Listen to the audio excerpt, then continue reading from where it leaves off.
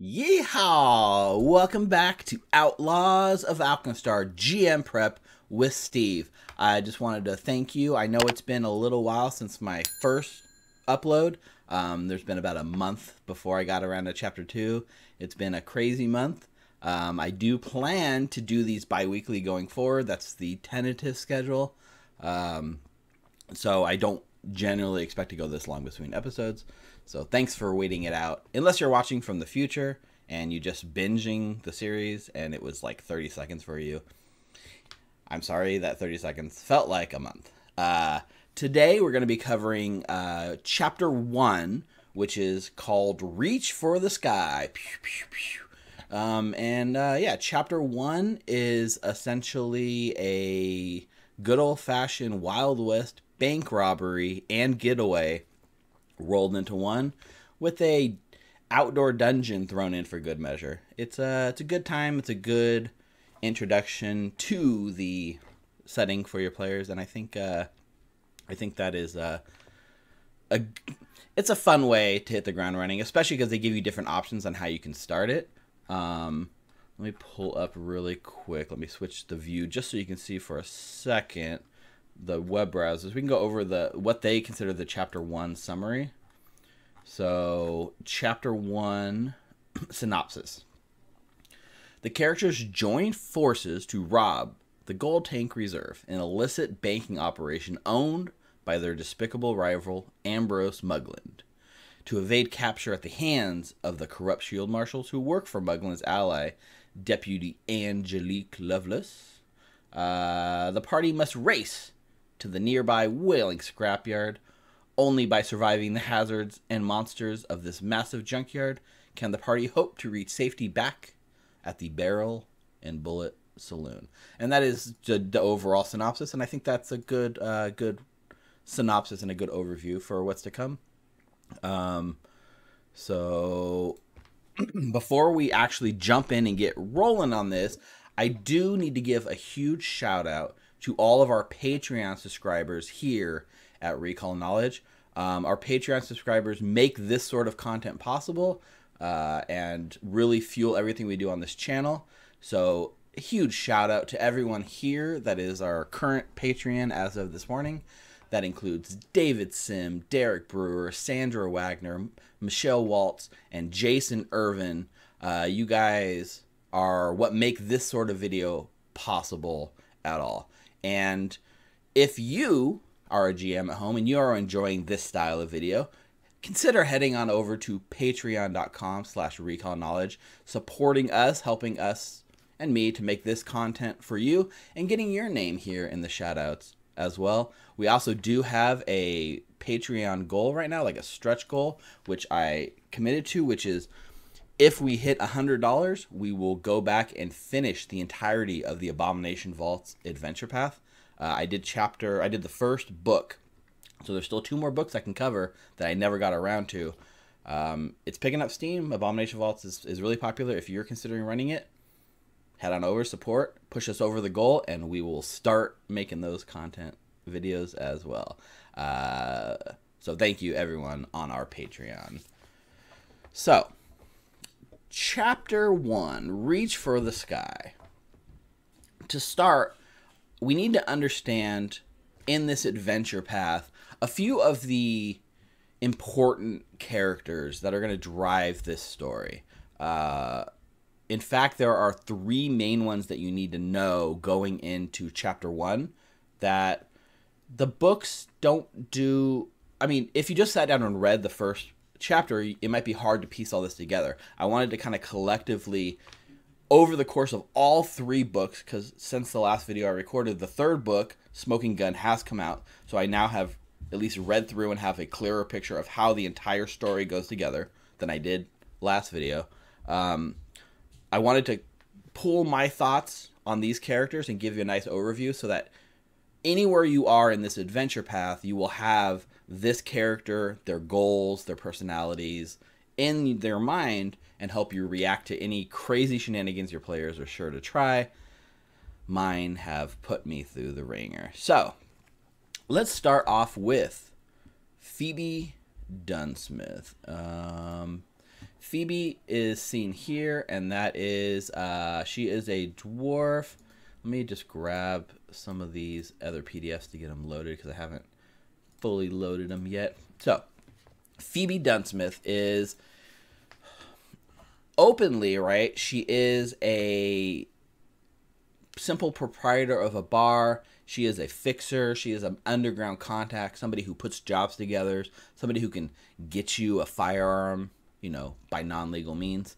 And she is the kind of person that knows a lot of shady people. Okay? On the secret side of her life, she is actually an undercover agent for Alkenstar. She is a personal friend and contact of the Grand Duchess. That is the elected official who is in charge of the entire council and government in the city. And she basically reports back all the stuff that's going on in the underworld to the city, so they can, weed out the dangerous criminals. She's kind of like undercover informant, and she will be the patron for the entire adventure path, which pulls the players' characters, the outlaws, in, and either willingly or unwillingly forces them to work for her and work for the city. So, what is Phoebe all about? She's a dwarf. She owns a tavern called the Barrel and Bullet Saloon. She has a huge flair for the dramatic. We see this at the beginning of the chapter. She has a play night in her tavern where everyone comes and watches the dramatic retelling of this story, this serial that's a weekly event. And she loves this. Like, this is kind of her passion project. Like, yeah, she has the bar. Yeah, she has the secret life of the agent. But, like, what does she do for fun? Who is Phoebe? She's a theater nerd. She wants to be overly dramatic. She wants her life to be a soap opera. And she really just hangs on that drama. And you see this a lot in her dialogue and a lot in the sort of reveals and the way that she, reveals who she is to the players at the start of chapter 2. So the big thing about her and her ultimate goal and her ultimate drive is she loves Alkenstar. But she loves Alkenstar so much that in her mind, the ends justify the means, right? She will gladly do terrible, horrible things if she believes the end result is better for Alkenstar. That includes probably killing people. That includes, kidnapping people. That includes staging robberies. That includes, entrapping a party and forcing them to work for her. Because she loves Alkenstar so much, she sees her job as utterly important.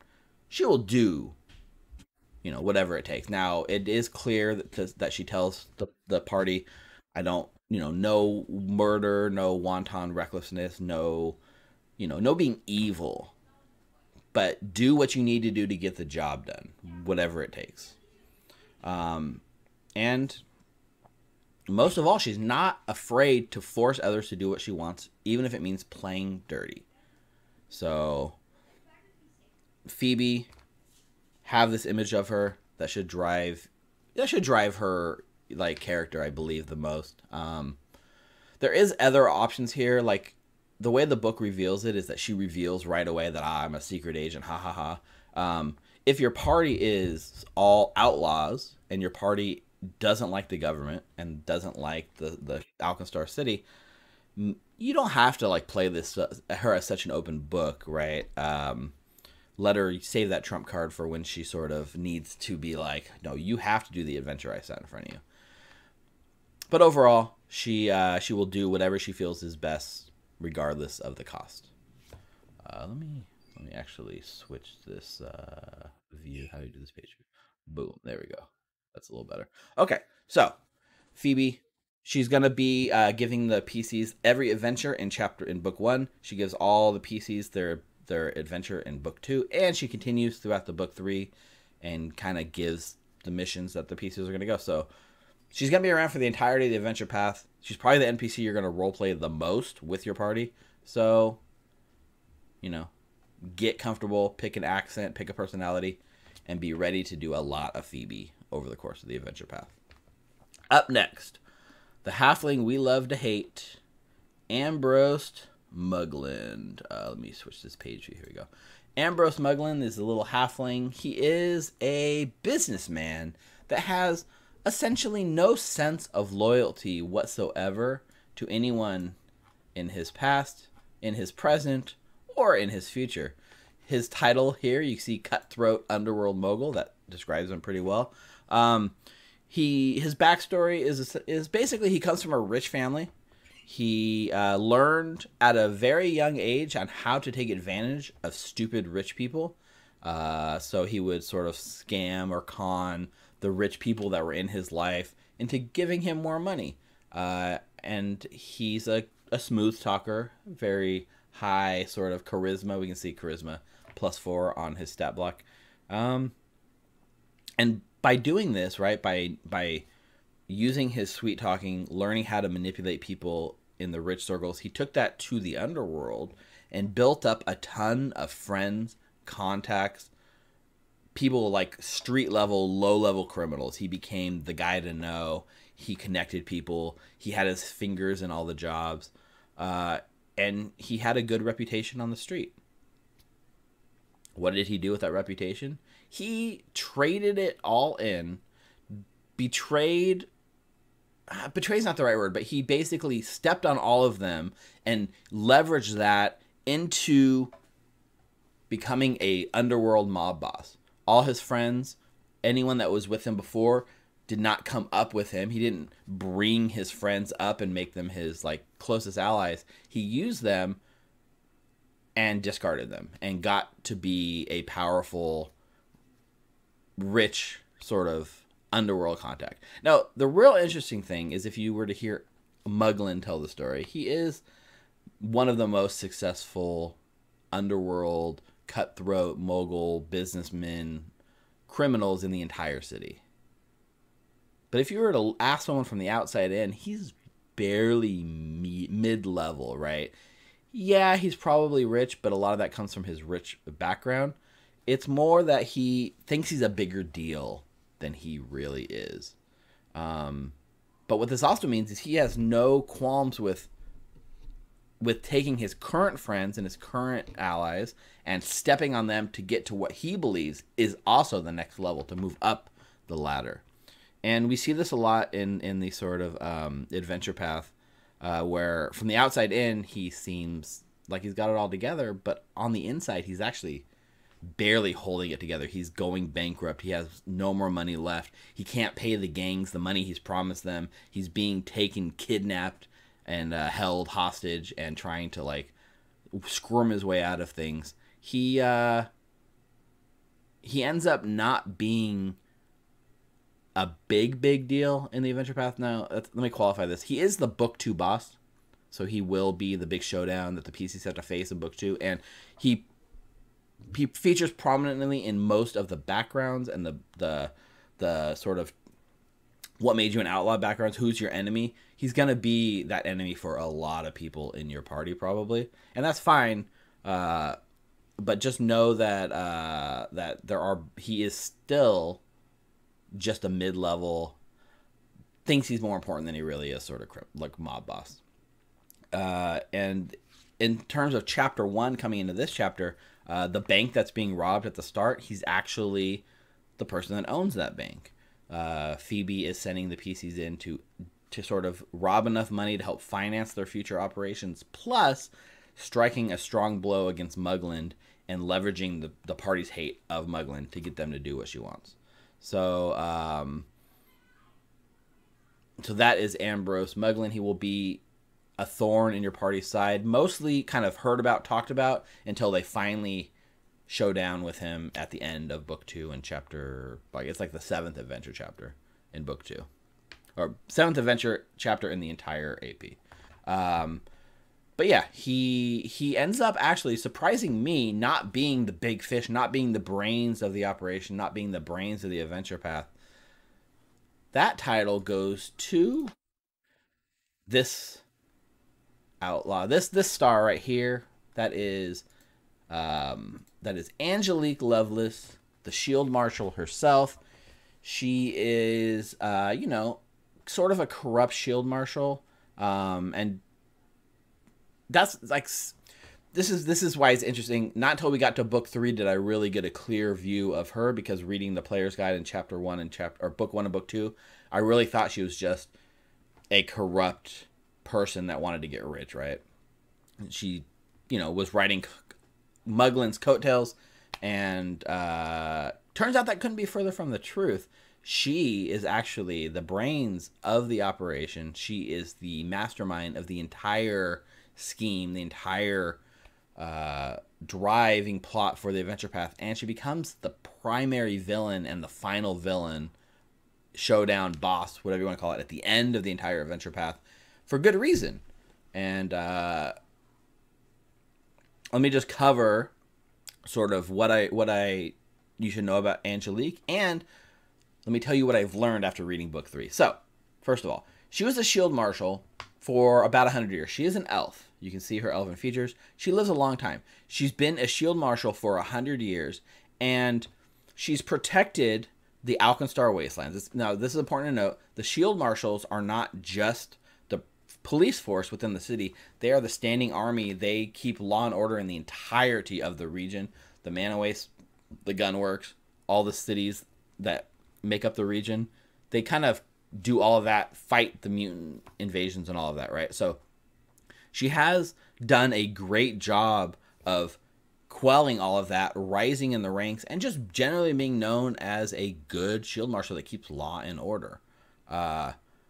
Despite the fact that she sort of, in recent years, has become a little corrupt in terms of maybe taking it too far sometimes, she actually truly does want to bring stronger law to this lawless region.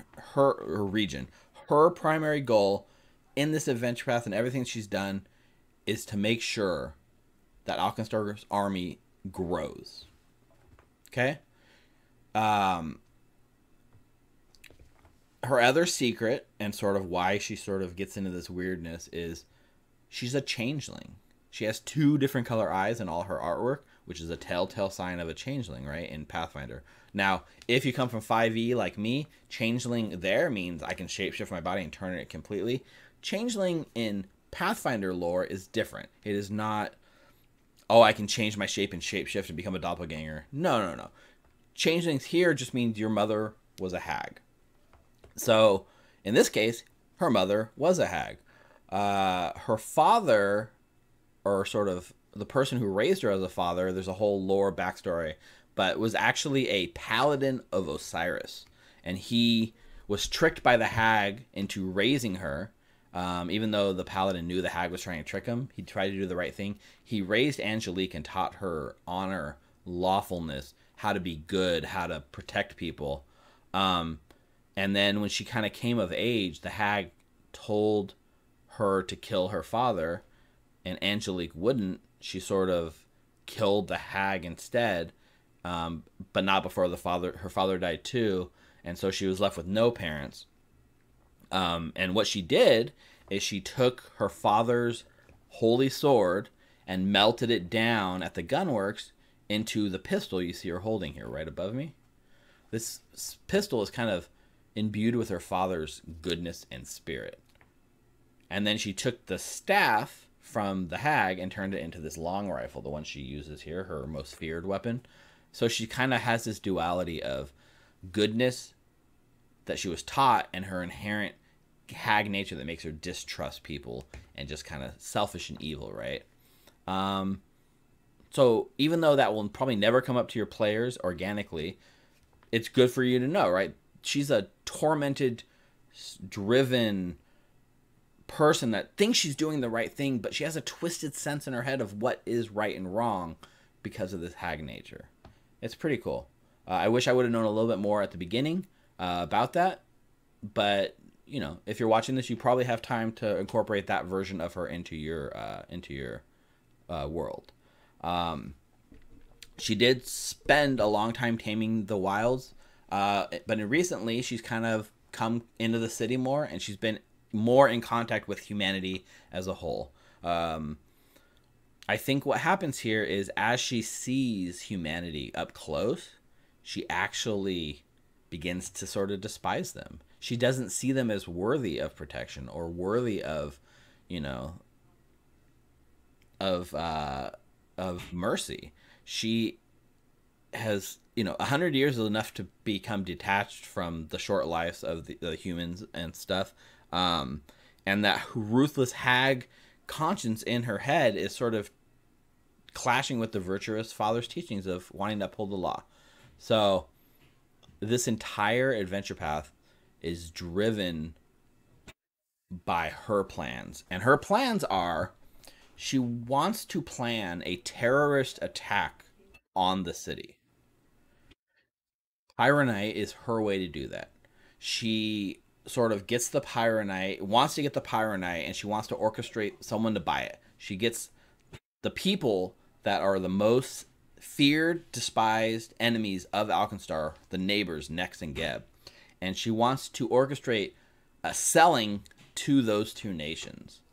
But keep in mind, this is all a planned operation. She doesn't really want to like ship the Pyronite off to those countries and let them do their thing.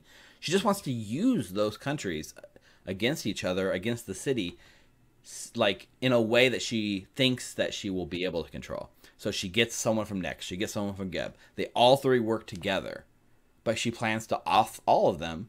She's going to off each one of them as they do what she wants, which is load a boat with Pyronite, place it on the Alkenstar Falls in the city, and explode it.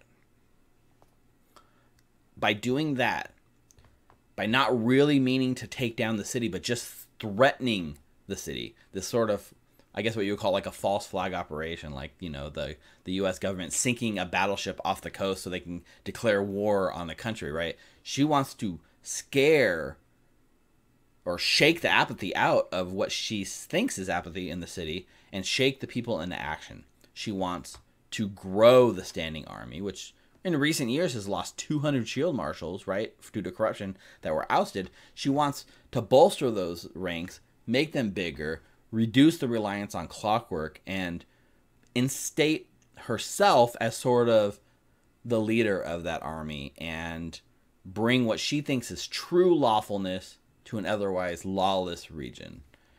Now, we do get some glimpses of what that looks like in Book 3, courtesy of flash forwards if the party fails. It involves her in a mobile fortress wandering the wasteland as the ultimate warlord. Is that a better world than we live in now? It's clearly meant not to be, but different people might interpret it differently. It's definitely not a nice one for anyone who she deems to be not on her side, which is probably everyone thanks to her hag nature. So, in the end, the PCs have to thwart her plot and then do with her what they may at the end. And she's an interesting character, more interesting than I gave her credit for knowing her early. As far as how she goes in the AP, at least in Chapter 1 that we're going to be reading, she's there at the bank. Now, this is the important, right? She's at the bank. She will be there to scare the PCs away. She's the final boss of the whole campaign, and they see her in essentially the first scene or the first part of the adventure. So she will be present sort of as this threat nagging from a distance, but they shouldn't face her down because she's she's got a level 10 or a level 11 stat block. They're not ready for that. But they don't know that necessarily. So never tempt your party into actually facing her down because it will not go well for them. Okay, so let's switch over here to my Foundry instance, because I do have this world in Foundry. Chapter 1, Reach for the Sky. I hope at least I hope those gives you the 3 most important characters that you should know going into your first session. At least the broad strokes for those 3, and then you can drill down to the specifics as you read more and as you have more time to prepare. So, how do we start this adventure path? The book actually gives a couple of options. So let's see. It's funny because chapter 2, it's really chapter 2 is Reach for the Sky, but it's chapter 1, Reach for the Sky. there's two ways that it proposes getting started, which is, you know, common for an adventure path. Like, how do you start? There's many different ways. The first way is like, you know, the standard way. You all meet in the tavern, right? As written, you guys are meeting in the Bullet and Barrel Saloon. Phoebe has reached out to you because of your hatred for Ambrose or Loveless and invited you to meet a bunch of strangers because she's putting a job together and she needs you to be on her crew. And that is, you know, the adventuring party, which I'll refer to as the Outlaws for the rest of this. And that's just your standard trope, right? You meet in the tavern, introduce your character, you know, give them the mission, send them out, let them prepare to go. But they also give an option for a more action-packed start, which is sort of the... Well, think about this, right? If you were watching a movie, like a heist movie, a criminal movie, does the first scene of your movie start with everyone sitting around talking about the job they're going to do, or does it start with the actual robbery? I want to say both are valid options. I'm pretty sure most of these movies, even something like Reservoir Dogs, which very clearly, one of the first scenes is everyone sitting around talking about the job in a diner. You still start with the action. You start with the flash forward. You start with like, get the audience hooked. And in this case, they propose starting with straight to the action. You come in the middle of the bank robbery. You just have the players kicking in the door, like shooting their guns in the air and saying, you know, reach for the sky, give me all your money, I need to rob your bank. And then you kind of do flashback scenes to explain what's going on, why they're here. Both are very valid options, depending on your group, depending on the tone you want to set. Just know that if you start straight to the action, people will probably just be a little confused as to why we're robbing this bank. If you do the lead in as written, PCs might not want to go to the bank right away. They might be super cautious and it won't feel as action-packed. There's no right or wrong way. Just find the way that works for you and do it. So when I ran it, I did the way as written. I introduced the characters to the world, the opening monologue, dropped them into the scene, and let them go. Most of my players, we had done some prequel series, so they knew each other as characters. This was the first time they'd seen each other in months, so it was like a chance for them to sort of, you know, meet back up and get together. They felt almost like rushing them into the bank job was like, you know, like, I don't want to go there right now. I want to meet up with these characters and catch up. Other people might just want to get going as fast as they can and have the bank robbery finish in the first session. Figure out what you want and go from there. So, make sure at this point, right, we've talked about this before, make sure your PCs are following the sort of player's guide outline, which is to say, you know, if your character's lawful good and they come into the first scene, if Phoebe's like, I need you to rob a bank, they're going to say, no, I don't want to do that. I'm out of here, right? And that'll, okay, you know, it ruins the flow of the AP. The PCs should have an outlaw status. Phoebe is also the kind of person that in this scene should be seen as a friend in the face. They shouldn't think of her as any more than like a criminal contact putting a job together. She's not meant to be anything more than that. So make sure that they like her, because they're going to be attached to her for like many, many, many sessions. Everything Phoebe does, she tries to orchestrate to have them do it in these private rooms in her bar that are like soundproofed, which unbeknownst to the party, at least at the beginning of the campaign, they're all bugged. She records everything that goes on in there so she can play it back later, listen to the secrets that the PCs are dropping, use it to kind of press their pressure points and get them to do what she wants. So make sure she's always being two-faced about everything she does, right? But yeah, that is the two ways to start the adventure path. Either way, in this chapter, there are in chapter 1, Reach for the Sky, there's two. Well, I guess there's 3 scenes. There's the Bullet and Barrel Saloon, and there's a whole chapter in the book at the end of the chapter, which is, let's see. I'll just share the map of the saloon so you can see it. This is sort of the Bullet and Barrel Saloon with the nice Foundry updated maps that they have. Give it a second to load. you know, there's a battle map here. There's no actual combat that should take place here as written, but there's plenty of roleplay opportunities here. So this bullet and barrel saloon sort of becomes a character in your campaign. For the start of this campaign, the start of chapter 1, it only is there as like a lore dump for Phoebe to be like, hey, we're doing this mission. Go off and do it. But as they come back here, they can stay here. They can lay low here. They can meet a lot of side characters here. So this should be almost like the bullet and barrel saloon becomes, sorry, the barrel and bullet saloon becomes a character in and of itself, more so than almost anything else. But for chapter 1, not as important, right? It's just the exposition dump location. The actual first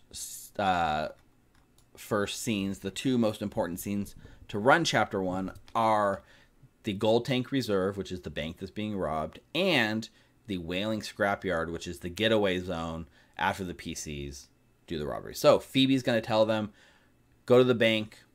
We know that security's low, right? There's usually a bunch of clockworks, which if you've seen, right, clockworks are automated sort of wind-up toys that can do simple tasks. They don't have an AI, they don't think, but they can do stuff like guard, right, and attack anyone that comes around. So what it is the bank, which normally has a lot more clockworks, has like most of them out for repair, and there's going to be like a one-night window where the PCs can rob the bank as long as they get there like right at the beginning of the bank opening the next morning before they're delivered. So there's a window here. The window ends up being 12 hours from when Phoebe tells them, and you start the mission. She says, you have 12 hours to rob the bank. I suggest doing some prep tonight, scout it out, learn some stuff, sleep, wake up the next morning, and go for it. Players might have other plans, right? Players might actually want to go rob the bank at night, right? Maybe your players are like mine and they want less chance of like collateral damage. So if we rob the bank at night, less people are going to get hurt. The problem is robbing a bank is actually much easier during the day than it is at night. And the author, Vanessa Hoskins, she knows a little bit about this, and I believe this works in the bank herself. And yeah, robbing the bank during the day, that's when most people rob banks, because the vaults are open, the people with the codes are there. You don't have to be, you don't have to beat like super high lock security. You just gotta, get the tellers to do what you want. So you got to be on your toes here. You don't know what your players are going to do unless you go back to the start and just start them robbing the bank in the middle of the day as sort of expected and written. Then they have no choice but to do it, right? So, anyways, this here, right, is something that I think is important that is kind of glossed over in the book, and that is Ironside Quarter and where the bank is actually located. So, Alkenstar as a whole has this giant walled city, pretty well protected from the mana waste and from raiders. And Ironside Quarter used to be part of the city. This outside wall was the original wall of Alkenstar. Mutants got in there. There was like a plague that got in there. Basically, the whole thing was lost. I believe it was mostly like a plague. They ended up burning down the entire quarter and building a new wall to seal it off from the rest of the city. And this is, going back 20-something years in the lore. So this in Pathfinder 1st edition was all abandoned. And there is like a single gate that gets you in and out that is guarded by the military because it's it's a point where their weakest defenses and someone could get into the city. But otherwise, it's kind of abandoned. It's left alone. It's not actually patrolled by the law. It's not really protected from the mana storms as much. It's not protected from dangerous things or the police. And this is where the bank lives. So I believe, generally speaking, the idea is Ironside Quarter is slowly being rebuilt from its years before. And that is why this, Muglin has opened the bank here. But it also explains why it's so abandoned, why nobody's around when you're robbing it. The reason this is important, and you can make it as important or as unimportant as you want, the PCs to rob this bank are leaving the safety of the city. They're about to walk through this gate out into the Manowace, which is like kind of crazy to begin with, right? And they are going to do that as the watch, the shield marshals are watching them. Hey, Richard's in chat, like peeping. And the book will never mention this, right? That it's actually outside the city in this like abandoned quarter. So it can be kind of half rebuilt. It can be fully abandoned as much as you want. And, you know, maybe you give some of your players a chance to shine. But what's readily apparent no matter what is as they go into the city and they rob a bank, they can't just steal the loot and run back into the city, right? Everything's going to be on high alert. They're going to be carrying like gold. People are going to be chasing them. It's getting back into the city is not as easy as getting out of the city with the loot. The reason this is important is because Phoebe tells them, hey, after you rob the bank, head on over to the scrapyard next door, hop into the sewers, go under the tunnels, and pop up in the city and get back. This is really meant to be their primary way to get back, but it's not always clear to the players that, hey, we're going to an unsafe place to do this. So really sort of play that up because it comes into play later with the scrapyard stuff, and it explains why they can't just like, well, why can't we just walk back with the cash after we rob it? Because, hey, Ironside is a burned down, abandoned place that's not actually part of the city. So, as I said before, a bank is so much easier to rob during the day than it is at night, and that is reflected in the defenses and the layout. So as the book is written, it's assuming your party comes in during the day because that is sort of how Phoebe tells them to do it. But of course, my players, they went and they they wanted to go in at night. But that's fine. You can roll with the punches. So this is what the bank looked like. The main feature is, of course, the vault. This is the vault. It's in the middle of the room. It's got this giant locked sealed door, an inner cage locked here. It requires a key from a teller on one end, and it also requires a key from the manager on the other end. And in addition to that, the entire spinny wheel is a combination lock. So I believe maybe it's just the teller turns the key and the manager puts in the combination, but it requires both together to do it, right? Both sets of keys.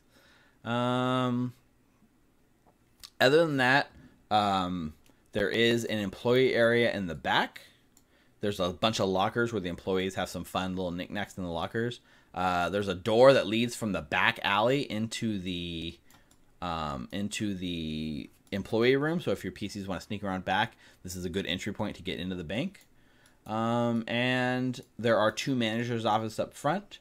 These are not managers. These are loan officers' offices full with some goodies. And in the back, the Urkham Dresh, she's the dwarven manager who manages this place, and she's, you know, an underworld criminal. And she's got some fun moves. We'll cover her stat block in a second. But the main defense, whether they come in at night or the day, is the gold tank brokers. So if you read as it's written, right, to patrol the front during daylight hours, anyone that has any sort of weapons, they will attack. Otherwise, you can just waltz past them and come into the bank, right? At night, they're definitely in patrol mode, and they will attack anything that's, you know, anything they don't recognize. And then during the day, they lock two of the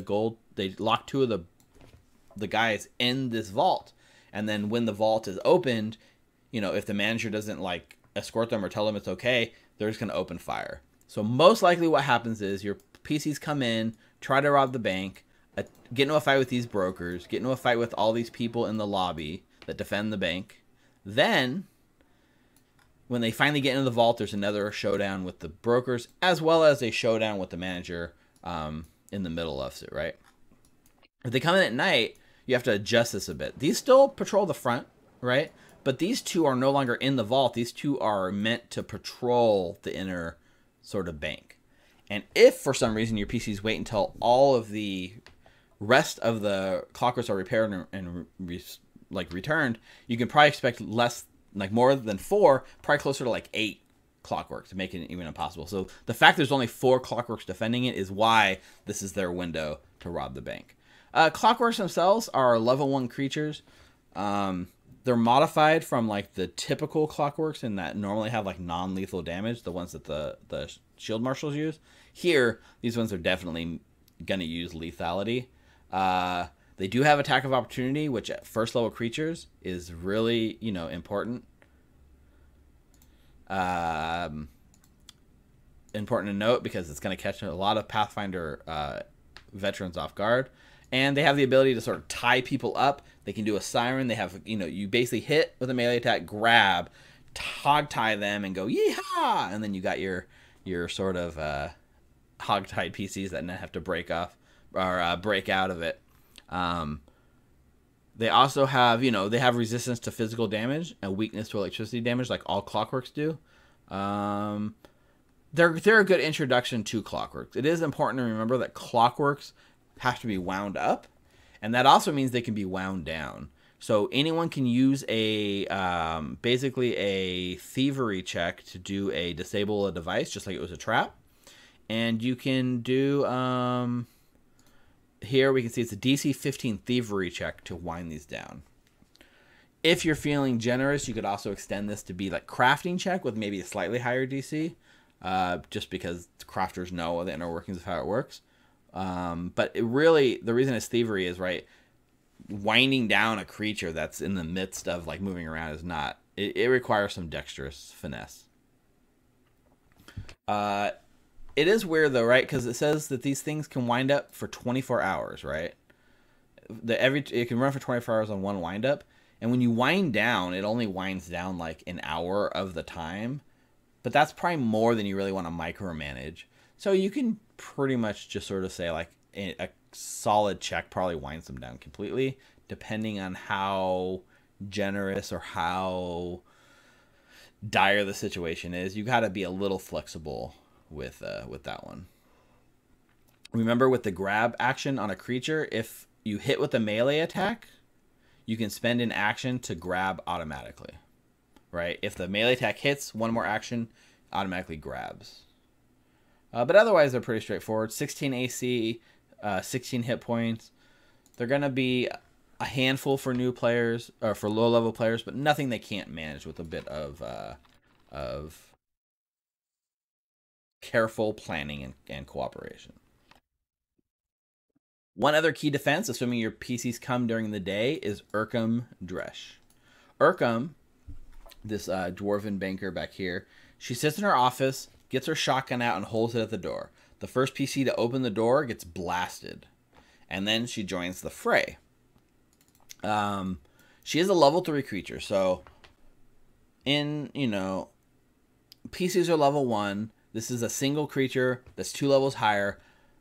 That's a tough fight at level 1. Creature plus 2 is already pretty tough most of the time. I think it's even skewed a bit for being tough for level 1. So Urkum Dresh has the potential to be dangerous to your party. And it wouldn't be a Pathfinder Adventure Path with overtuned things in the first chapter of Adventure, right? Urkum Dresh is the first potential thing that they will face that is going to be tough. She has 37 hit points, 19 AC, but this is what I like about her the most, is her Defying Glare. She's so stubborn, as dwarves can be, that when a creature uses a mental effect against her and they fail, or critical fails, she, as a reaction, shoots them a Defying Glare and can demoralize them right as a reaction. It loses auditory trait, becomes a visual trait. They don't have to understand her language, although most PCs will. It's just funny, right? Like, you try to affect her, she turns it back on you. I like that. As well, what do you imagine a banker does, right? They have lots of money. So she has this passive called Generous Distraction, which says she can use the promise of wealth to distract her foes. So when she critically succeeds on a deception check to feint against somebody within 30 feet, the target becomes flat-footed to her ranged attacks and her melee strikes. So she makes a feint attack. Usually a feint only works in melee. This allows her to turn the feint into a ranged attack ability as well. But this pairs very nicely with Silver Shower Shot. Once per round, she can throw 2d6 of her silver pieces, right? If you look at her inventory, she carries 12 gold pieces worth of... No, wait, she carries... Actually, it doesn't say, but she theoretically has... she should have silver pieces on her, and maybe it's in her desk. She throws in the air, they scatter, and by throwing the money in the air, that's how she does the feint. And it feints against a creature within 30 feet. So, you know, normally... So with one action, the Silver Shot allows her to make the feint and attack in one strike, right? One action. So usually she has to reload her gun, and it takes a whole action to reload the gun. But because she can then do the feint and strike with one action, it's how she sort of gets back that action economy in a fun, interesting way that allows her to strike against targets being flat-footed. And it's a fun moment for your PCs when the silver gets in the air. You know, they go for the coins, they get blasted. It's just funny. It kind of fits the theme of the bank robbery, right? All of that together combines with her sneak attack, right? She gets precision damage against flat-footed targets. They're flat-footed from the money in the air. It allows her to do a decent amount of damage and be a big threat against your PCs. There's a bit of a caveat here, right? If the PCs come at night, they need her keys to sort of get into the vault, right? Or to get the combination. The combination is very hard to get on its own. But she won't be here at night. Some people have her sleeping here at night, which works. Maybe she lives in the office. What I did is I had her ledger, which she does have a ledger that the PCs can kind of loot and take back to Phoebe that kind of gives her more information about them. She is able to, I have like in that ledger all of the, it's like the HR book, right? It has the names and addresses of all the employees, including Dresh. So if your PCs break in at night and realize they can't get into the vault, they have a list of name and addresses. They can then go back and kidnap the people and bring them back here and force them to do what they want. Just as an option, if that works for your table and in the moment you need a bailout idea, go ahead and use that one. Otherwise, you know, to get into the bank vault, I believe it's 3 consecutive DC 20 thievery checks. The funny thing is, think about breaking a combination vault, right? It takes a long time, right? You got to stop, you got to listen, you got to like... Realistically, I think this should be it really should be an exploration activity, right? The lock should take 10 minutes per check, and each check should be a DC 20. And if you get, you know, if you fail one, it resets the tumblers. I do feel like as you get successful in a row, you should probably reduce the DC to get those numbers because they figure out the numbers as they go. I don't think this makes sense to like break the combination in the middle of like a battle per se, which is what happened in my game. The PCs were fighting off the robots, the clockworks, while the other PCs were trying to break into the vault. It really doesn't make logical sense to break a combination lock and try to guess a combination and listen as a 2-action activity. But that's all it's written as, right? So consider making it harder. Consider that breaking into the vault should take a long period of time. Make it harder or easier as you go. Either way, as written, it takes 3 consecutive DC 20 thievery checks. A failure resets the lock back to the beginning, so you have to start at the beginning and do 3 in a row again. Without any sort of immediate danger, it really doesn't make sense to sort of just have them rolling dice over and over and over, other than the fact that you could say, guys, the bank, it's the middle of the night, the bank's going to run out, the sun's coming up, the workers are going to be here soon, you're running out of time. So it should basically be impossible to open. But if they do get it open, you know, you can do that, open the door like that. Inside the vault, the bank vault has an ornate steel box with 10 bulk.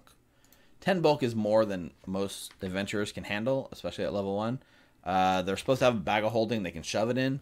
Play that up, have fun. But otherwise, this is pretty straightforward. You just need to make sure you understand the clockworks, how the resistance works, the grab and hog tie, Dresh and her whole kit and how it all ties together. And you'll have a nice, fun experience at the Gold Tank Reserve. So let's talk about the second location, and that is the Wailing Scrapyard.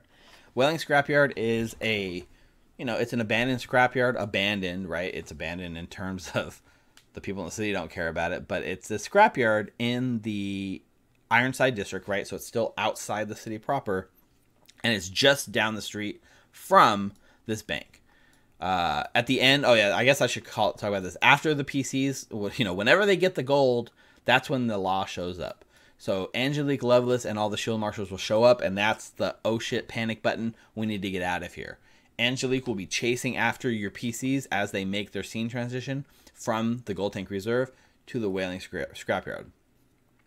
As it's written, there's no mechanics here. It's just a narrative moment. You explain what's happening. The feedback I got from my group was that scene when Angelique was chasing us didn't feel, it didn't feel like we had a chance to do anything. It just felt like we were told what was happening and not allowed to make decisions. And my kind of counter to that was like, well, yeah, because it's not really meant to be a decision making. You realize that's the level 10 NPC that you're going to fight at the end of the adventure path, right? But they don't realize that at the time, right? They have no idea. It feels like maybe they should be able to show down with Angelique. Either way, it ends as they run down the street into the scrapyard. The goblins there have them topple this like large tower of trash over, blocks the entrance, and for some reason the shield marshals are unable to get into the scrapyard for 8+ hours while the PCs can clear it out and do the dungeon. Just make sure narratively they realize the shield marshals are still coming after them, trying to climb, clear out the trash, and light a little bit of fire under their butts, right?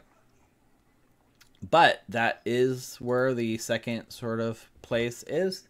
It's called the Wailing Scrapyard. Also, like I said, in the Ironside Quarter. It looks like this, right? It's a bunch of piles of trash that create 10-foot tall walls that, as written, can be scaled. It's just that if you scale it and fail or critically fail, you're getting cut and exposing yourself to tetanus and taking damage.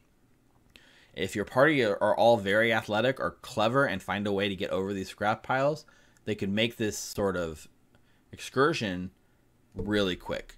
If your PCs are unable to climb it, they got to kind of go through the sort of gauntlet, which is, it's a dungeon, but it's in an outdoor setting. It's got rooms and sort of challenges that you face head on, one after the other. So, what is the Wailing Scrapyard? Well, as its name implies, the Wailing Scrapyard is called Wailing because it's believed to be haunted. There's like a ghostly spirit that howls and haunts and makes people stay away from it. In fact, this is actually true. There is a ghost that inhabits this main airship here, the Harpy's Kiss. There's a ghost that inhabits the engine block and wails. However, it's not very loud. But the goblins who heard this sort of wailing, and the goblins consider this their home, they play it up by like building a device, which is basically like a large speaker system, like tube thing that they can blow through and make scary ghost noises to keep people away, so that is their main defense, by scaring people away, by pretending it's haunted, even though it is haunted. Goblins are funny like that. So these goblins, they call themselves the Nail Gobblers. They consider this their home. They live here. They don't really deal with outsiders. They keep to themselves. They go through the scrap. They pick the best scrap. They build cool, interesting things that don't always work. The last sort of person that was in charge created something that blew up and killed him. So the next goblin sort of stepped up and became the new head. His name is Lord Glass. He's got bits of shards of glass in him. You can see this artwork shows, he's got like a pipe holding extendo arm for no reason other than it's funny. It's just the kind of goblins they are. They're trying to be creative and inventive, and even though their creativity might be weird and misplaced, it is, a community that helps each other and builds things out of what is considered useless garbage by most of civilization. Recently, a group of mutated gnolls have come in here and taken up residence. going so far as to go to war with the goblins. The goblins have gotten kind of sick of these murderous gnolls, not only because they're attacking them, but also they're going into the region around and murdering people, and it's being blamed on the goblins, who are very peaceful and want to be kept to themselves. So what they've done here in their safe haven, they sent an envoy, like an ambassador, out to the city to beg for the adventurers to come, or the city to come and clean up the gnolls. Well, guess what happens? The PCs stumble into this, and they think the PCs are the people that they've been waiting for, which leads to some fun, hilarious hijinks when the goblins are expecting the PCs, and the PCs are confused, and they talk down to the PCs because the PCs don't know what's going on, and the goblins think they're smarter because the PCs are dumb. It can make some fun little roleplay shenanigans here. But that is the primary thing with these, the primary faction with the goblins. And then there's a third faction, or sorry, a second faction is the gnolls. So the gnolls camp is like right here. There's 5 gnolls, 4 here, 1 that's currently off in Alkenstar, sort of kidnapping people. And they're from the Mana Waste, which will kind of foreshadow stuff that happens in the second book, which is the Mana Waste warp them, turn them into mutated, let's see if I can find the Sledge Spine Killer. Like, this is what they look like, right? They've got like weird mutated tentacles coming off them. It's described that they have extra sensory appendages, extra eyes, extra nostrils, mouths. You know, they're just weird, and the sort of magic that corrupted them has also mutated them and made them just outright evil, right? There's no real, as written, there's no talking them down. They see enemies, they capture, murder, eat, everything. And then the artwork we got is for their leader, which is Bristlebane, and this is her, and she is the sort of mutated leader. We can see she's got multiple eyes like a spider. Her mouth is maybe a little bit extra wide than it should be. But really play up the descriptions of the Mana Waste things. Miwa says flesh warp gnolls. A little bit, yeah. Unlike a lot of like the flesh warps, which is like, you know, surgically done on purpose, this sort of flesh warping is from being exposed to this Mana Waste and the Mana Storms. And it shows why this region is so deadly, because this sort of thing mutates anyone who is left exposed. Unlike the people in the city who live behind the walls or are mostly protected from this dangerous sort of storm and magic, if you're left to your own devices out in the wild, it's not going to go so good for you. And the fact that PCs have to go there in book 2 is kind of a fun foreshadowing for these gnolls specifically. Let's see. So, third faction, which is an optional faction, is this fungus patch here. There are leshies. We can see Shum follow this sort of leshy. The artwork's not given in the book, so this is taken from sort of the... there's another source this came from, but I really like this sort of artwork. Leshies are normally kind of seen as cutesy little things. Look how evil this leshy looks with the weird, evilish eyes coming off the stalk, the like sharp teeth, and even the rest of the leshies have this sort of like mushroom-headed look to them, with like the multiple eyes and the horns coming out of them. Evil, sort of. They're not evil, but they're not friendly. Let's just say.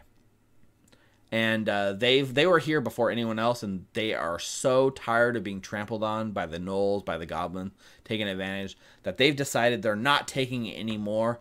The next sort of like fleshy person that comes through is going to face their wrath. So it's the perfect storm of events for RPCs who show up right in the middle of it and are forced to fight them. It is listed as an optional encounter, so it says if your PCs are like having a hard time, or the PCs are sort of struggling with it, or just ready to move on, skip this encounter. But otherwise, it's a fun encounter to throw at them. I like to play it up right. The way that they feed is they kind of go out into the neighboring area and bring in stray pets that get stuck in the fungus, and then sort of get dissolved and like decayed and mutated, or not mutated, decompose, rot, and then they like just are eaten by the leshies that way. But it is talked about how they like sort of lure animals there. And then of course the gnolls can go over there and get some of these pets. So when they bring the pets in, the gnolls are like, no, they chase them away. They get the pets, they bring them over, and they eat them themselves. You know, they want the pets to sort of grow their fungus patch, but the gnolls are stepping on the leshies, and the goblins just disregard them completely. So it is a sort of huge mess, politically speaking. So we have these three factions. Now, this is a good time to call out what I call the order of operations. If you were to sit down and read the book and run it with your players, and you read the beginning and you got ready and you prepped for the bank and you said, okay, this first session is going to be fun, we're going to do the bank robbery. Now, your players show up and they're told, rob the bank and go to the scrapyard. So, what does a smart criminal do? They always secure their getaway. So your PCs say, hey, you know what I'm going to do? I'm going to go to the scrapyard first, and I'm going to make sure I know where the exit is so that when shit hits the fan, I know how to get there. And if you haven't prepared, if you haven't read ahead, you're in trouble, because now your PCs have skipped the first part of the first chapter, gone straight to the second part of the first chapter, and now they're at the scrapyard without having even been to the bank.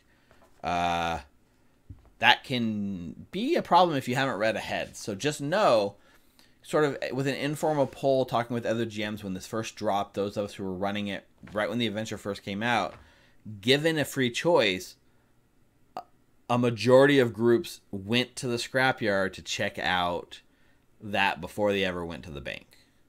Even if it wasn't like, oh, we're going to go, we just want to go check it out, which leads into all this stuff. So be prepared that you might have to run the scrapyard earlier than you're ready for. Read the whole chapter, at least have a general overview. And the fun thing is, it doesn't really matter, right? If they come here and do all this first before they go rob the bank, well, after they rob the bank, this just becomes a lot easier, right? You just don't topple the trash. Then as they're running in, the shield marshals show up, they topple the trash, they go right through to the exit, get in the sewer, and they're gone. That works just as fine. The only real worry, right, is if they come here right in the morning after a long resting, they go to the scrapyard, and they do all of this, and they get really hurt, and now they got to patch up for like an hour or two. Now their window back at the bank has closed. So the only issue is if they try to do this in the morning before the bank robbery. If it's in the middle of the night, it's probably fine. Just roll with the punches, essentially. Let them meet with the nail gobblers. Let them explain the whole idea. Let them clear the whole graveyard first if they want. Or just let them know it's not going to be as easy as they want, and then double back to the bank. But it is definitely something to be aware of as a potential GM for this adventure path. So let's talk about the Nail Gobblers, who's like one of this main faction, who are here at the camp. This is their home, right? They see themselves as the rightful people. They're peaceful. They don't want any trouble. They just want somebody capable to chase these gnolls away. Your PCs stumble in.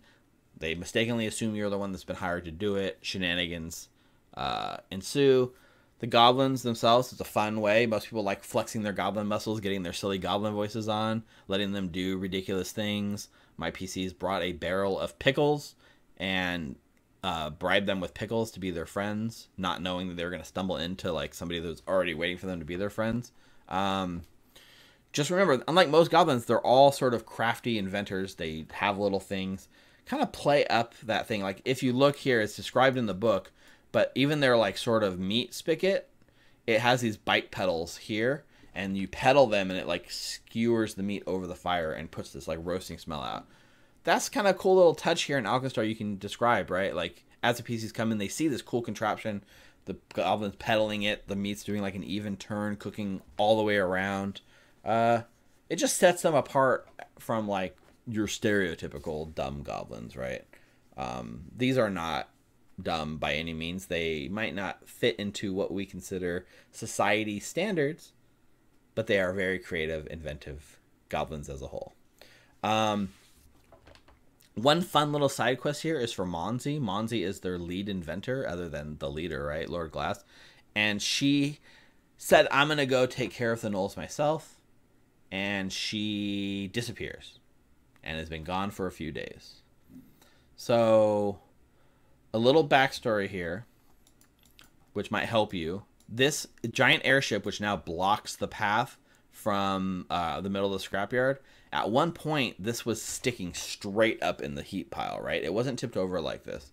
Monzi's plan was to lure these gnolls into this alley, and then using her big crane here, she knocked it over so that it would tumble onto the gnolls and crush them. Unfortunately, it didn't work quite as well, because when she toppled it, it fell a little slower and sort of more slid into place than crushed into place, and the gnolls were able to get away and laugh and are relatively happy just keeping this divide between the two. But that sort of ingenuity and ultimately failure is Monzi, right? Monzi is the brains of this operation. She's the one who kind of helped. I think it might have actually been Lord Glass who filled this drain with rags so that the rainwater can collect and they would have fresh drinking water. Well, that worked until the whole thing got polluted and eventually created this rust ooze that we're going to talk about in a second, because this is a TPK warning. Rust ooze.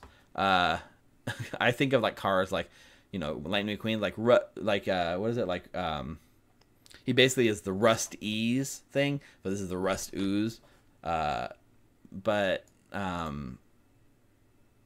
Anyways, she's over here. She tried to turn on these clockworks, which is a recurring theme. The clockwork defenders turning on their masters. She turned on these clockworks, and they started. She said, "Kill everyone!" And they said, "Okay," and turned and tried to kill her. And she went, "Oh!" And she ducked into her workshop and hid in a thing, and is surviving off of her like cockroaches and rat tails that she has. The PCs can kind of rescue her. If they do, they get this fun ally in a goblin who is an alchemical genius, and a crafting genius can make anything, right? Need alchemical stuff, they can come back and buy from Monzi. Need, like, you know, healing potions, guess what? Monzi can make it. She could be that sort of like contact later in the adventure when they're like, oh, I really need like this cool device that can do XYZ. Well, if they've rescued Monzi and they're good terms with the nail gobblers, she can be a recurring NPC that you can bring back. And I like that sort of touch. And the art that they chose is very cute. Let me see if I can bring it up real quick. This is Monzi's art. The art in the book, there is no art from Monzi in the book. This art actually comes from a Starfinder character, believe it or not. It fits this sort of like look so well that I can't imagine Monzi any other way than this art right here. So this is part of the Foundry Premium module. But my players love Monzi, and I think if you want yours too, it's pretty easy to make it that way. So the gnolls, right? The gnolls are behind this sort of ship, which has another big danger, red alert. Woo, woo. This machine can TPK your party. You know, the gnolls, they're gnolls. They have pretty normal stat blocks. Jaws, bola, no like bows. They get up close, they bite, they pack tactics. But what makes them interesting is the sort of weeping wounds, because they're covered in these like flesh warp magic things, right? Anytime they're hit with a weapon, acid splashes back, and you have to make a reflex save. It's only like 1 damage or 2 on a crit fail, so it's not a lot, but it should, you know, keep your PCs, your melee PCs on the their toes. And otherwise, they just have pack tactics, right? So extra D4 damage if they're in range of 2 of the gnoll's allies. There's 4 gnolls, so if they swarm onto 1 and just bite, they're gonna deal a little bit extra damage. 1d4 at level 1's nothing to sneeze at for sure. Otherwise, they're pretty straightforward in terms of their combat capabilities. But I need to come back here though, back to this cool pool, and that is because we're going to talk about the Rust Ooze. This Rust Ooze is a level 3 creature. Your PCs are level 1, so technically it's just 2 levels higher, right? It's not considered a severe encounter, but it might as well be, because I feel like there's not as much wiggle room fighting a +2 monster at level 1. This thing is a potential TPK beast. Most GMs that I've talked with have run a somewhat modified version of this encounter. And so I'll tell you why it's so dangerous, and then you can look at your party's capabilities and you can know if maybe your party can handle this or not. So I talked back in the first episode about Alkenstar in general has magic that doesn't function normally. And in my party, we're running like no magic users, right? We're running the kind of setting as it was originally intended. More restrictive. Magic doesn't work properly in some places. This should be one of those places where it absolutely does not work.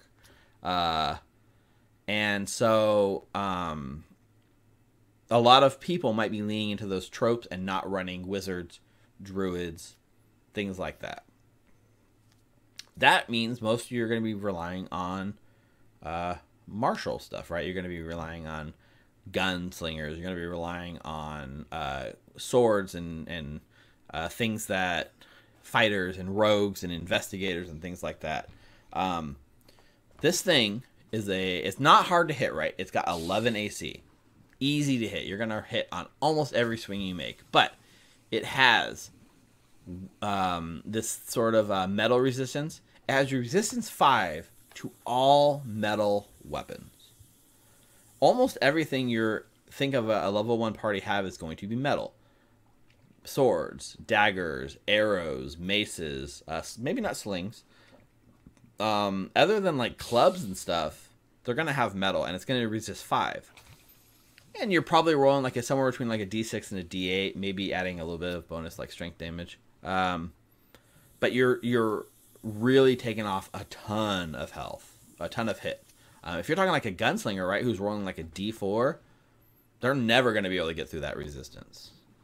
And so the first thing I'm going to say, make sure you really call this out, that around the edges of the scrapyard, these piles, there are woods. Your PCs can reach in and withdraw a club and hit this thing with their club, right? That's really the only way most of your martial PCs are going to get through this sort of damage. That's not even taking into consideration the fact that whenever it hits someone, it can like damage their armor and make it break. Or whenever you hit it with your weapon, it can splash back and actually hurt your weapon, right? It can actually kill your PC's gears if you're not careful. The reason this thing actually becomes so dangerous here is, on top of being resistance 5 to all metal, it is immune to critical hits, immune to mental damage, immune to precision damage. That means, okay, so this is actually brings us back to a debate, what it means. But basically, it's immune to critical hits. So even though its AC is low, even though your PCs are generally going to critical hit it, they're not going to get that boost in critical hit damage. So they're not going to be able to bypass that 5 resistance. It's like if you roll a D6 and you roll 2D6, maybe you're going to get through that 5 damage. You're not going to roll the 2D6. And because they're immune to precision damage, you know, rogues, investigators, swashbucklers, people who rely on that precision damage are boned. You're not going to be able to deal anything to it. People like gunslingers or fighters or anyone that relies on critical hits to deal extra damage, you're not dealing extra damage on critical hits. Guess what? You're also not getting through that resistance. If you have a spellcaster, especially like anyone that can do lightning damage, Electric Arc is the most commonly taken sort of primal and arcane cantrip. This thing has a weakness 5 to electricity, so you know Electric Arc will deal a ton of damage to this thing and really hurt it. That's cool. It's a bag of hit points at 80 hit points. With this thing, it really has an effective health pool of like 150 plus damage. Unless your party has ways to deal electric damage or elemental damage consistently, you're going to have to come up with creative solutions to let your party bypass this. But let me back up for 1 second. There is sort of this debate, which I got pulled into because of this monster, and I didn't realize it at the time, which is critical hit immunity and what it actually means raw, like read as written versus read as intended.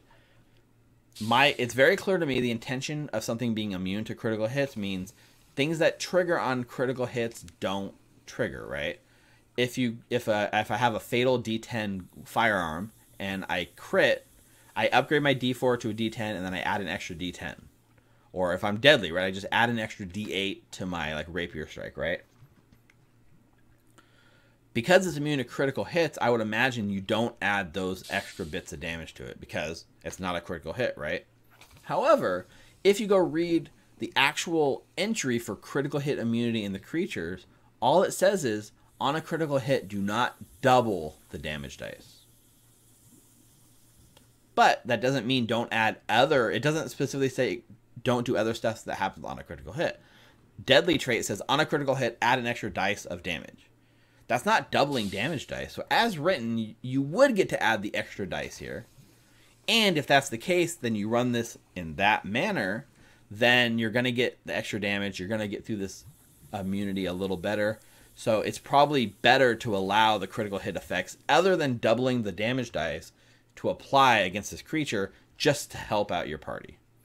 I don't think that's intended to be how the rules are, and it's been clarified in like some of the other YouTube videos who have delved into this topic, as well as like supposedly from some of the Pathfinder devs directly saying, no, that's not the way we intended it to work. However, it is the way it's written it would work.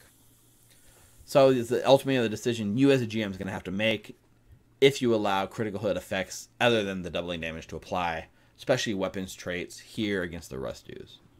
Or against any critical hit immune ooze, right? Creature. Me, I fall in the camp of critical hits don't happen because it has nothing. There are no critical spots to hit. There's no weak points. So you shouldn't get extra damage on a gunshot because there's nothing like sensitive to hit, which is what it's supposed to be flavoring. But your mileage may vary. So with that out of the way, allow creative solutions, right? It talks about how if the PCs, because it is in this water thing, one of the advantages the PCs have is that it's slow. It has a speed, a swim speed of 30 feet, but a regular speed of only 15 feet.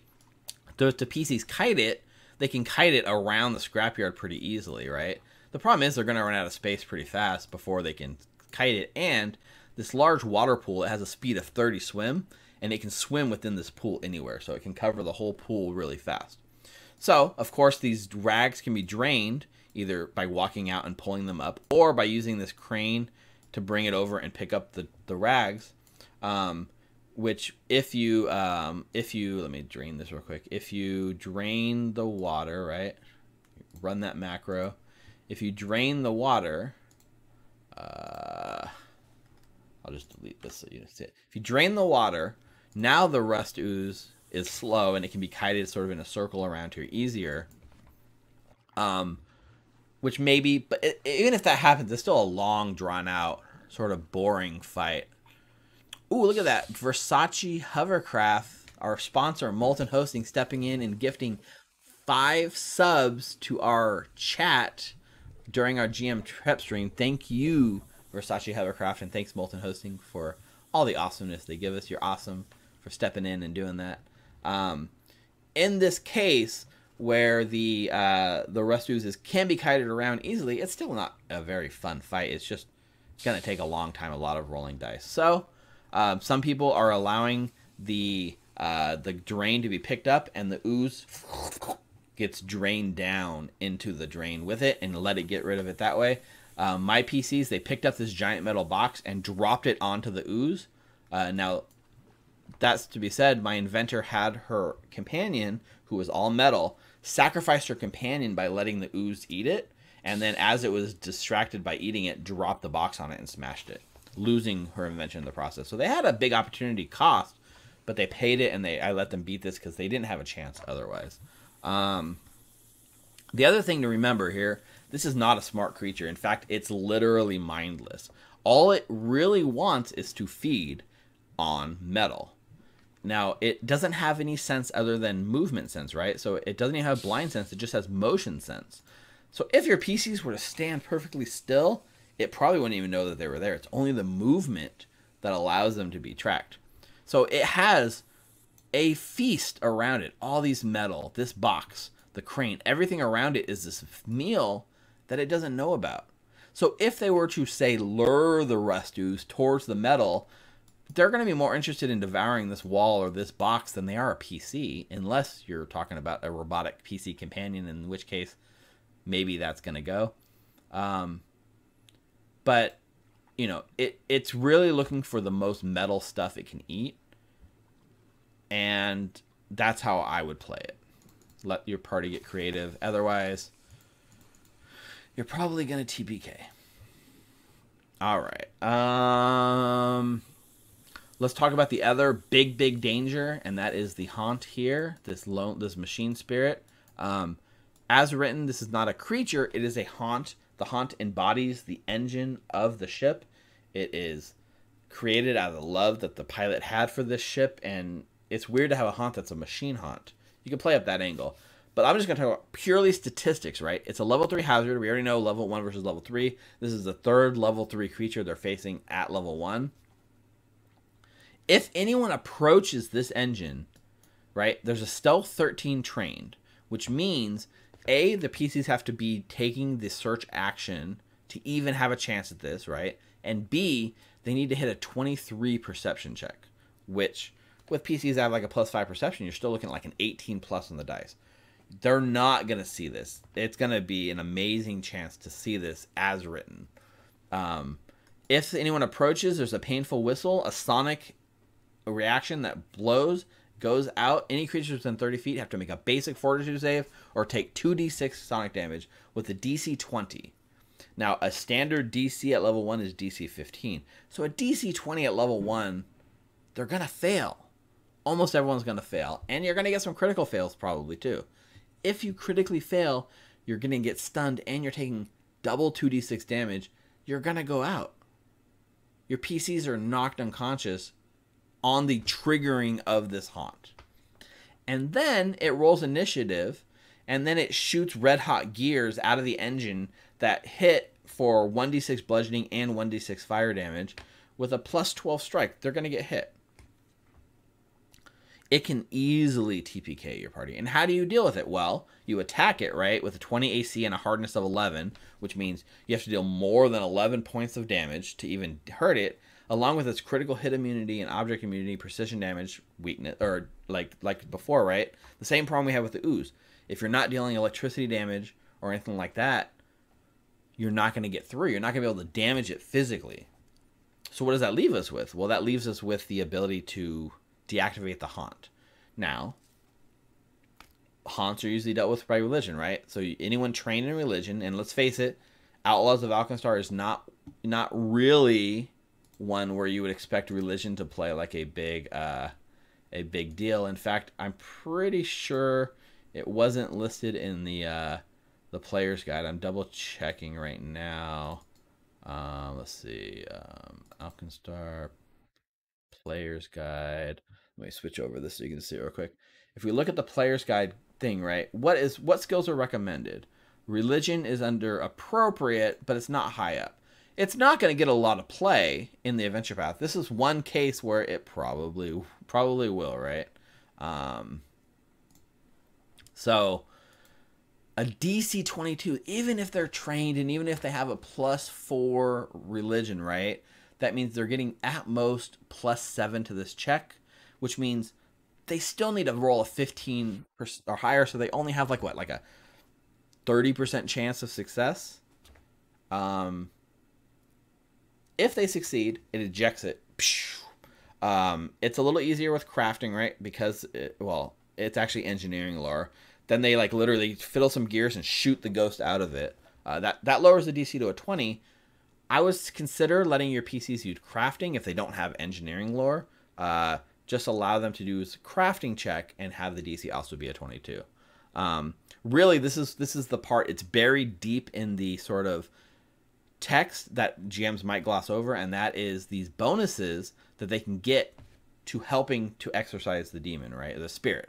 So if the PCs know the airship's name, they get a +2 to this check, regardless of if it's a religion check or a crafting check, engineering lore check. +2 just for knowing the ship's name. In this case, on the map in Foundry, it very clearly says the Harpy's Kiss. Just tell your players as they approach, they can see the name of the ship on the side. If they connect the dots, if they make a recall knowledge check about dealing with spirits, let them know simply using the name of the ship is going to give them a bonus. Then you can also tease, like, maybe you might know something about the ship if they make another recall knowledge check. Let them go into their Alkenstar lore or their airship lore or any sort of lore so they can justify, and let them see if they know anything about this ship, right? If they get the name Pharaoh Winslow, it gives them a +4 bonus. That brings, the 15 we need down to an 11 or higher, which gives them a 50% chance instead of a 25, 30% chance of succeeding. And that is really going to make it more manageable. The other thing is I would potentially maybe scale back the Red Hot Gears to do 1 attack instead of 2. If your PCs are in trouble, try to like be nice about not hitting the entire group of PCs with the Sonic Blast at the start, right? Fudge that a little bit. And this can actually turn into like a fun encounter. It has some cool bones there. The Pharaoh Winslow is a sort of call forward to foreshadowing something that happens in book 2. So this all comes back around, and that's cool. But it's not going to be cool if you TPK your party. Make sure you understand how to get the bonuses to the check. Help your PCs get those bonuses for the check. Lead them towards the rolls. Allow them to make the rolls. If they can't come up with the info, then they're on their own. I would at least give them the name, the Harpy's Kits, and allow them to then make a recall knowledge to know to use the name to help exercise the spirit. The Leshy fight, it's pretty basic. All you need to know is like when the fungus Leshy can make like a poison persistent cloud around it as well. Anytime they die, they do that verdant burst. It's a 30-foot emanation, so let me just show you how big that is, right? If this creature dies, it makes a huge ring like that, which heals other Leshies in the emanation. So it really teaches them to focus fire one enemy and not spread their damage, because when one dies, the other ones get healed. That's really the most creative thing about this fight. And as the book says, feel free to skip it if your PCs are just over it at this point. But Bristlebane, she's the final boss of the dungeon. If your PCs are like mine, they're going to get to here, they're going to beat the Leshies, they're going to see the exit, and they're going to make a beeline for it. Despite the fact they're injured and hobbling, they're going to like, let's get out of here. They run for the exit. And at that point, you're, of course, saying, oh, well, now you hear something coming out of the sewer. And now it's too late. They don't have the 10 minutes to stop and do a medicine check or heal themselves up. So sort of telegraph that this is coming, allow them to hide, potentially. Regardless, Bristlebane is what we call a glass cannon. She's only a level 2 creature. We're not doing a level 3 ending boss fight, thankfully. She's only level 2. She doesn't have a lot of hit points, 16 AC, 40 hit points. It's respectable, but she will go down. If she doesn't win an initiative, most likely she will die before she gets her turn. It just takes one lucky crit from your PCs to make it happen. But if she does get to go, she has some amazing offensive tools. These 2 actions in particular are really what we're looking at. She has a whip, a +1 whip. She can use the +1's already in her stat block. You can trip, all that, but I would focus on moving into position and using these 2 actions. One's a 2 actions and one's a 3 action ability. So let's talk about Express Meal. Bristlebane, she makes an attack roll against a creature within a reach, and her reach is 10 feet, right, with the whip. Make 1 melee strike within reach. On a success, she pulls them in next to her and bites them. The bite does increase her multiple attack penalty, but it doesn't actually bump up until after the attack's made. So if she moves and then does like that, it's basically Scorpion from Mortal Kombat, right? Get over here, whip, pull in, and then uppercut, or in this case, bite. So that's going to really catch your PCs off guard. Somebody who thinks they're like safe range or whatever goes out, whips, pulls it in, bites, pulls it out of position, really makes them panic. A bite, her whip is going to be a D4 +5. Her jaws is a D6 +5. If they both hit, you're looking at potentially downing someone right like that. But if she's already in position, like let's say she rolls last, they surround her, or some reason she survives for a second turn in combat, she has this move called Whip Whirlwind. It takes 3 full actions, mind you, but it allows her to use her whip to disarm, strike, or to trip every creature within range. She does take a -2 penalty on that roll. Okay, no big deal. But it doesn't increase her multiple attack penalty until all of it is done, right? So if all 4 PCs are around her, she can do 4 strikes. That's going to scare the hell out of all PCs, because she like whips it around. Or maybe she trips one, disarms another, strikes somebody. Now, the disarm is always a weaker option. It takes a critical success to actually knock something out of someone's hand. But, like, it's still an option, right? She doesn't have the free action to then pick it up if she did. it should be even better. But tripping and striking is really going to strike fear in your players. And just like the other gnolls, she has weeping wounds, so they hit her, it splashes back and deals damage back to them. Most likely what's going to happen is your PCs are going to be really scared about the final boss of the dungeon and pleasantly surprised at how easily they're able to dispatch her, which kind of leaves on like a nice high note and transitions out of the scrapyard and to the end of chapter 1. There is one more in chapter 1, there is one more scene that plays at the end. They've made it this far. Some groups can get through this whole thing in one session. If you're like me, it took 4 or 5 sessions to even get to the end of this. I think most groups will probably do like 1 or 2 to get through chapter 1.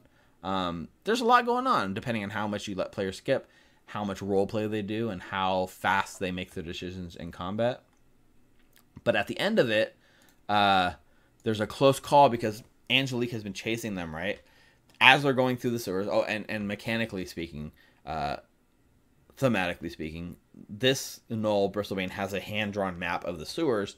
The PCs can get that map, and now they can navigate the sewers to go from this scrapyard underneath the city and actually come up into Alkenstar proper, past the city walls, in, and sort of has this really big, dangerous entry point that anyone who knows about it could use to attack the city. But now they have a way in and out of the city, which can allow them to go back to like Monzi and all that without dealing with shield marshals, if you want. But anyways, they get to the end.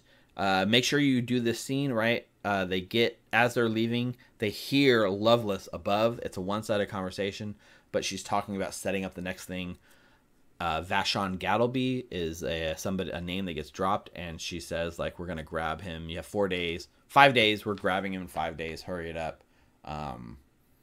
Meanwhile, look for these outlaws that just robbed us, and if you find them, kill them, right? The PC should know the law is looking for them. If they were already on anyone's radar, they're now full-on outlaws. They've robbed a bank. And despite how good they think they were before, they are definitely thieves for life now. And that caps off the entirety of chapter 1. Once you get here, let me go back to this screen. Once you get back here, you are able to. We've gotten through the first, well, minus the beginning matter. We've gotten all the way through. We're all the way to chapter 28 by the time we get here. And we get to run and gun. But in the meantime, we are here at chapter 1, Reach for the Sky. And that's it. That's chapter 1. If anyone in chat has any active questions for me, this would be a good time to shout them out. Either chapter 1, anything related in later chapters. I have read generally through the entirety of the adventure path, so I have a high-level understanding of everything.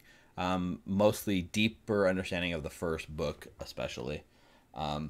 Feel free to shout out any questions in chat. In the meantime, I will just give one more shout out to our patrons who make this possible.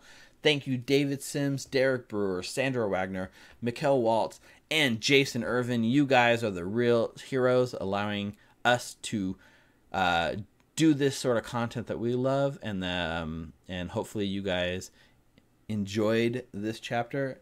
Doesn't look like I have any straight up questions. I know Miwa was making jokes about the salty rusty monster. Yeah, for sure. The salty party who gets TPK'd by the rust monster. Definitely. I'd be interested in running it straight up and just seeing how well a martial party could even fare against that thing. Yeah, it doesn't look like there's a ton of questions, so I think that's going to do it. I hope you have enjoyed this live. If you're watching this later on YouTube, take time to support us on both platforms, youtube.com/recallknowledge, subscribe, and hit the little bell so you can get our future videos. I do plan to release these bi-weekly, and if you're watching this on YouTube, head on over to Twitch. Subscribe on twitch.tv. We're running Outlaws of Alkenstar, which is this adventure path, every Wednesday at 7 p.m. as our outlaws are tangling with, some interesting moral questions, especially because we got some party members that are nicer than others, or a lot more lawful than others. and we just finished chapter 1 a few weeks ago. We are in the midst of chapter 2 now, so if you want to see how any of this plays out in an actual play format, head on over on our YouTube and look for Outlaws of Alkenstar. You know, episodes 1 through like 6 or so cover, maybe 5 or 6 covers this whole chapter, and you can kind of see them in chunks. So Miwa says, I don't actually have any questions, but if we can actually access some way the images you're using for monsters that don't have art on the book, it would be super appreciated. So if you're running this on Foundry, like I am, if you buy the Punks in a Powder Keg module, the premium module, it's sold at Paizo's website. It's the official module that plugs right into Foundry. The people there over at... oh man, I need to look this up. What was the name of the, there is a, let me see,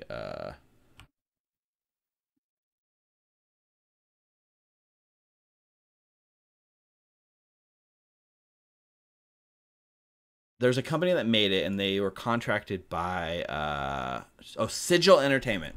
Sorry for Sigil Entertainment, I forgot your name for a second. Sigil Entertainment was contracted. They made this.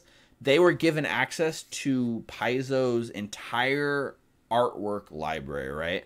And they used all the artwork that was official, and they went and found official Paizo art from other sources to fill in the blanks. Now, unfortunately, we can't... I don't have any rights to distribute the art that is here. I think I have a pretty good idea of where the rest of it comes. If you're doing it on Foundry, it comes with it. If you have the PDF, you can buy the Foundry version for like $7, I think. If you install this module into your Foundry world, you can then extract all the images and use them at your home table or anything like that.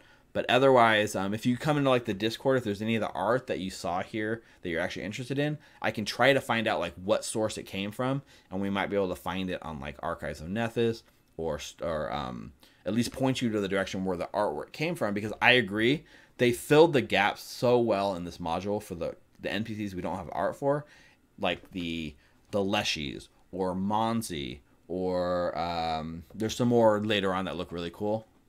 I think it's worth supporting Sigil and buying this, and I think running it in Foundry, if you're running it online, is definitely the way to go. Otherwise, like Miwa, or like Michaela, if you want to hop onto the Discord, and if there's any specific art you're looking for, I can try to point you in the right direction. I just can't legally distribute all the artwork, unfortunately. So I think that's going to do it for my stream tonight. Thanks for joining me on Outlaws of Alkenstar, episode 2, chapter 1. If, in YouTube, if you guys have any questions later on, feel free to ask them down below. I will try to answer questions I get. Joining our Discord, and in Discord, if you're on YouTube, you can just look in the link down below. If you're in Twitch right now, I'm putting the Discord link. Joining our Discord is the best way to ask me directly. There's a section for Outlaws of Alkenstar and a GM prep channel. You can ask there. If you are a Patreon subscriber or a Twitch subscriber, you get access to our special channels, and you can ask about anything in the channel in a more direct route and personal contact with us, in the whole cast. And that's really the best way to keep in contact with us. But otherwise, I hope you enjoyed this episode. I'll be back next time. We're going to be covering chapter 2, which is called Run and Gun, which is sort of a prolonged escort mission as you escort Gattleby across the city. So anyways, I hope you found this informative. I hope you found this fun. Like, subscribe, share, comment, help us grow. Subscribe to our Patreon. Until next time, stay safe, stay healthy, and we'll see you later. Goodbye. Hi, Steve from Recall Knowledge here. If you enjoyed this content, please make sure to like and subscribe down below so you can get notified of more awesome content coming your way. Also, make sure to follow our channel's Twitter, @RecallKnowledge, for the latest information. Thanks for watching.